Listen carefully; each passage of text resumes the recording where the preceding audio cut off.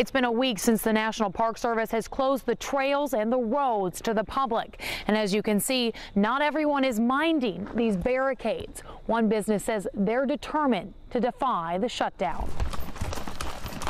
Ignoring the barricade, Larry McMillan made his way into Big South Fork National Park on the 12-mile trail to Cherritt Creek Lodge. Visitors could only come by horse or by foot, but as we arrived, there were no customers in sight. We have everything in place. There's no reason for me, in my mind, to be closed. So in our mind, we're not closed, even though we don't have customers.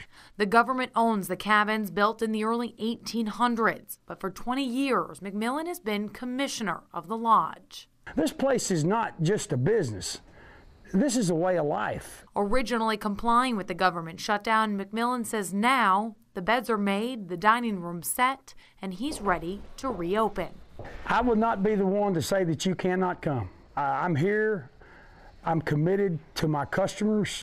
The Longenecker family had reservations at Cherritt Creek, but were told yesterday it was closed because of the shutdown. We planned it about for over a year. He says if McMillan is truly reopening, his family is willing to take the risk. We've seen some closure signs at some of the trailheads, but we've politely ignored them and continued into the park. For decades, Cherritt Creek has been a place of solitude.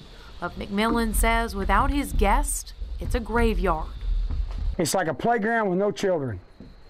That's a bad sound. And until the visitors return, the lodge is as good as closed. The National Park Service has told Mr. McMillan it is unacceptable to bring guests into the lodge while the shutdown continues. In Big South Fork, Alexis Sotos, 6 News 19.